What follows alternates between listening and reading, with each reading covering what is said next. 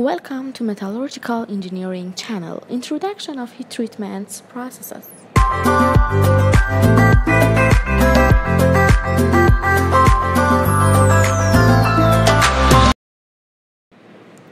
Why is heat treatment required? During manufacturing, some materials might need to be involved in procedures that alter their grain structure. Heat treatments are a way of using controlled heating and cooling procedures to change metals' physical properties and improve them to be used in a large range of industries. These heat treatments vary depending on metal type and mechanical properties that are required for the part's function. It's essential that the correct heat treatment procedures are followed to ensure the metal meets the specified strength requirements. What is heat treatment? Heat treatment is commonly used to alter or strengthen materials' structure through a heating and cooling process. It offers many advantages, including it can change a material's physical or mechanical properties, and it aids in other manufacturing steps. It relieves stresses, making the part easier to machine or weld, increases strength, making the material ductile or more flexible, introduces wear resistance characteristics, either just to the surface or right through the part, improves brittleness. Some metals can become weak or brittle once exposed to a specific environment, so they need to be treated in order to overcome this. Can improve the electrical and magnetic properties of a metal, which will improve its compatibility with other materials. Annealing, normalizing, hardening, tempering, and surface hardening are types of heat treatment processes.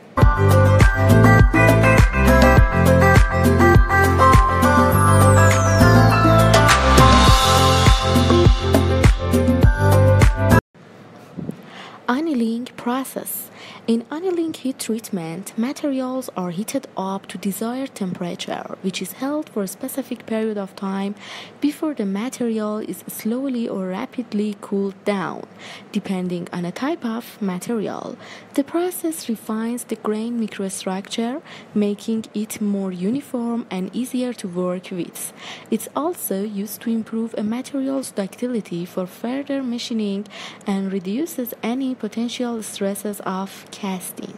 Annealing is often used to reduce the hardness of material as well, which helps to improve its machinability.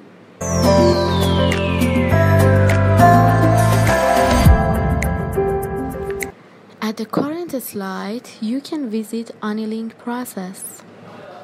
Normalizing process.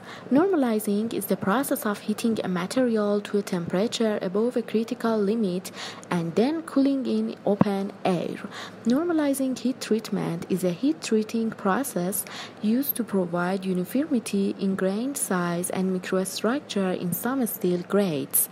Normalizing can also be used for cast irons to produce more uniformity, improved wear resistance, and increased hardness values. Normalized heat treatment establishes a more uniform carbide size and distribution, which facilitates later heat treatment operations and produces a more uniform final product.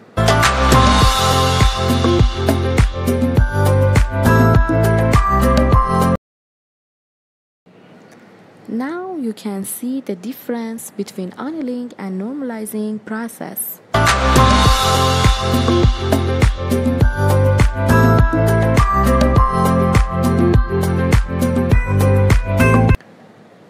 Hardening process. The use of this treatment will result in an improvement of the mechanical properties as well as an increase in a level of hardness, producing a tougher, more durable item. Alloys are heated above the critical transformation temperature for the material, then cooled rapidly enough to cause the soft initial material to transform to a much harder, stronger structure. Alloys may be air-cooled or cooled by quenching in oil, water, or another liquid, depending upon the amount of alloying elements in the material. Hardened materials are usually tempered or stress-relieved to improve their dimensional stability and toughness.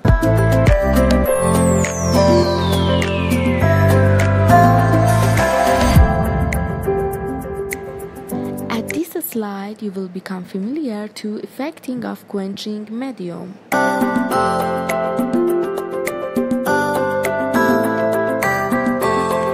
Tempering process. Tempering is a process in which previously hardened or normalized steel is usually heated to a temperature below the lower critical temperature and cooled at suitable rate to increase ductility and toughness, but also to increase the grain size of the matrix.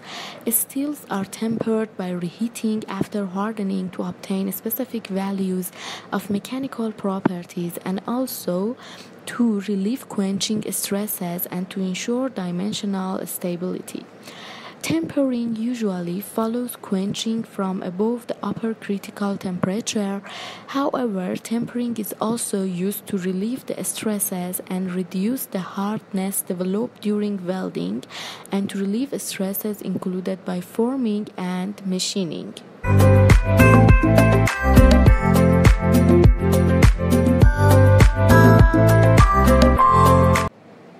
Now you can see tempering process.